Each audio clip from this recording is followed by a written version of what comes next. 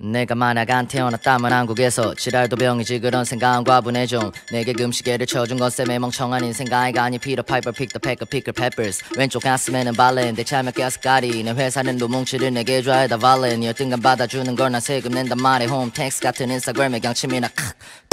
원래 내 DNA 그래 내 감정은 비쌌어 시외레이 만일 너가 내 몫을 원하면 기회주의자들에겐 추가요금 내 verse는 해외 배송 DHL 성공해서 배운 게 뭐 있어 사람 냄새 맡는데 나게 고된 거지 뭐 네가 온 따위 때문에 넌 페이스타임을 걸지 또 근데 내 싸가지 논한다면 넌 정신병일 girl 네 오빠의 춤 사실 나도 좋아해 있기만 하네 뭐 그럼 너도 힙합 아니지 그들이 치는 아저씨 자존감보다 높은 건 여자친구 신발의 굽 이런 내 모습에 내 모습 느끼네 양수 질투하는 저 영웅위는 나에게 꾼신이게 색이라 생각한다면 너도 아직 이군 조금 썰락혀 둘러 맺히까 불러 빙기기바비기뿌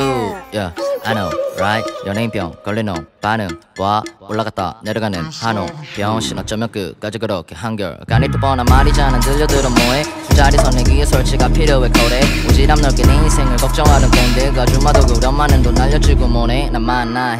구석이거나 Why you from my mama's store I brought my fancy balls and over 백조는 겨우 쇼미 두 번 치고는 코가 높아 근데 내 여자친구는 또 한 박자 빠른 종강 얘는 이게 무슨 말인지도 이해 못하지 원래 광신도에겐 성경부터가 TMI 그럼 대체 뭐야 너가 원하는 건 진짜 알 때 가도 모르겠다 계속 타이트만 웃어 I'm done